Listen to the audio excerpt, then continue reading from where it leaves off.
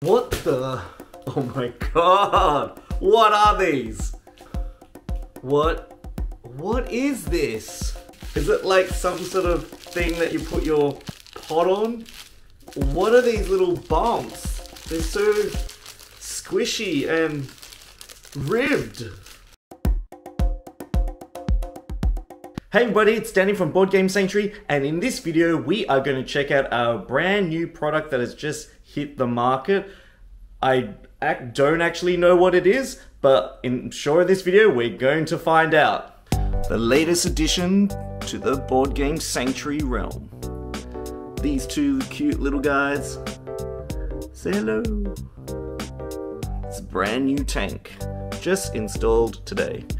And beneath the tank we have Umbervia and Reef, and also some cool little pop heads. So we were out at the shops the other day and I came across this bucket of colour.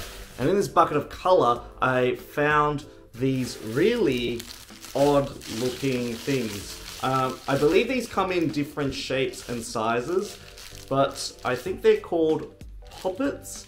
But when I first looked at it, I was like, what do you do with it? Do you put it on do you put like your kettle or your hot pot on this little thing and it stops it from damaging the bench? Or is it some sort of fidget toy or game? Time to crack one of these open.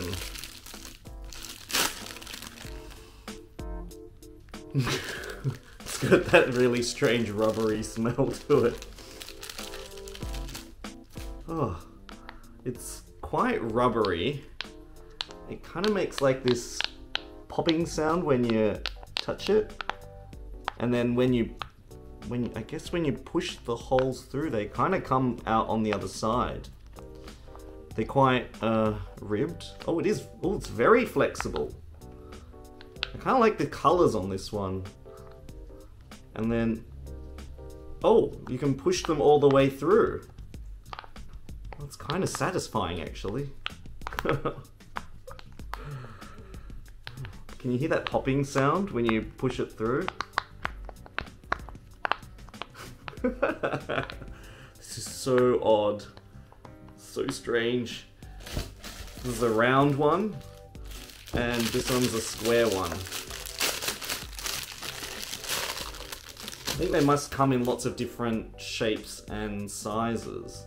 Oh, this one's very even. This one's got like a bubble array. You can kind of punch the little bubbles all the way through. Oh. Bubbling sound. Ooh. I don't know whether it sounds good or whether it sounds like something else. Circular one, there's 3, and there's 5, and there's 6, and then 5, and then 3. So I guess they're kind of different on that regard, and the shapes, color-wise, they're the same. They're kind of very ribbed, and they've got these like little ribbed edges, if you can kind of see. If I bend it like that, you can kind of see them. So I did a little bit of research online to find exactly what this thing actually is.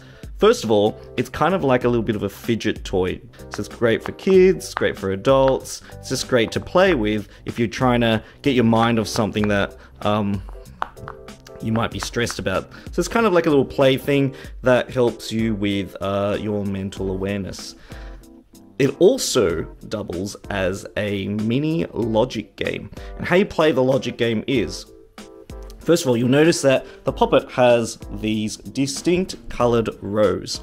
So player 1 would pick a row and they would decide to pop any number of bubbles in that row. So for example, if player 1 picks this yellow row and they decide to pop 3 bubbles.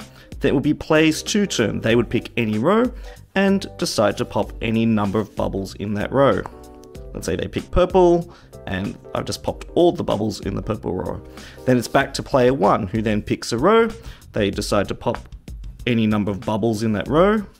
Back to player 2, they might choose this aqua row and pop 5 bubbles. Then it would pass back to player 1, who would pick any row, pop any number of bubbles. And this would continue happening until one person has to pop the last bubble. If that person has to pop the last bubble, they lose the game. So there's a bit of logic that kind of occurs in this little mini game. Now, depending on what type of puppet shape you've got, this one's circular, this one is square, the game is going to be a little bit different when you play it.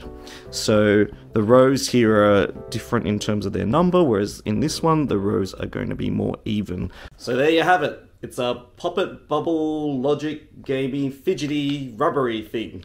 If you really like these, then look out at your local $2 shop or discount store, because they currently have them in the truckloads. Thank you once again for joining me for another video at Board Game Sanctuary. If you really like my videos, guys, don't forget to hit the like, subscribe, and share button. Don't forget to check out my Patreon page if you want to see Board Game Sanctuary grow. This is Danny signing out. Thanks for joining me for this very unusual game review, and I'll see you guys soon. Goodbye!